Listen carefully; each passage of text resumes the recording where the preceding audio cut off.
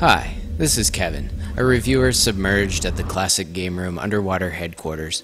Now, since I have a little bit of catching up to do, I figured I might as well review 24 games at the same time. That's right, this is Midway Arcade Treasures.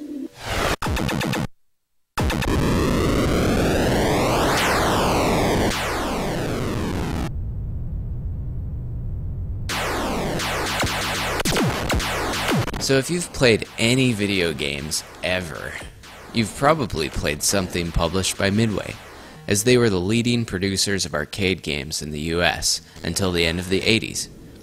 The following decade, they shifted gears into the home gaming market to some success, but since 2000 they struggled to make any profit and finally went bankrupt in 2009. But thanks to collections like this, their legacy can still live on. This first volume of Midway Arcade Treasures encapsulates some of the highlights of their back catalog from the 80s, putting 24 fun and fast classics at your fingertips without having to worry about running out of quarters. Warrior is about to die. So what games are included, you ask? Well, here goes. 720, Blaster, Bubbles, Defender, Defender 2, Gauntlet, Joust, Joust 2, Clax, Marble Madness, Paperboy, Rampage, Rampart, Road Blasters, Robotron, Rip Bear Tapper, Satan's Hollow, Sinistar, Smash TV, Splat, Spy Hunter, Super Sprint, Tubin, and Vindicators. Now that's a mouthful of arcade action. And for lack of time, I won't really be able to delve deep into each individual game. As much as I'd love to talk your ear off about the philosophical undertones of Sinistar all day. Beware, I live. But I'm willing to bet you've probably played at least half of these before anyway. And all of the games are near perfect replications of their arcade counterparts, minus a beat-up joystick and that quarter slot that spits your money back in your face whenever you're trying to continue on Smash TV.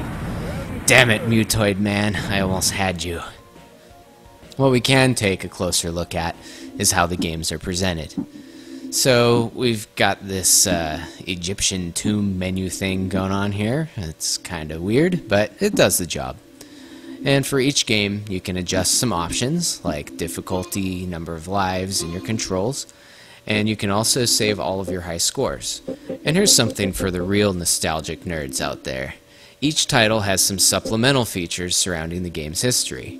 You can view images of old sell sheets, read about the game's original development, or even watch videos of interviews with some of the designers. While watching clips of Eugene Jarvis might bore some people to tears, others might think they're the most exciting thing to grace their home console. And as far as the game selection goes, you really can't go wrong here. There's a wide array of gameplay styles, multiplayer action, and plenty of replay value as you try and hone your jousting skill, or finally drive through all the levels of Road Blasters with unlimited continues.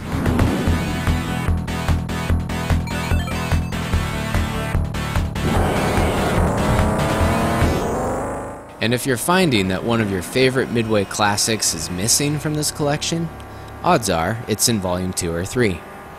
So if you consider yourself a fan of classic arcade games, I highly recommend this as one of the best collections out there. Robotron alone is worth the price of admission for me.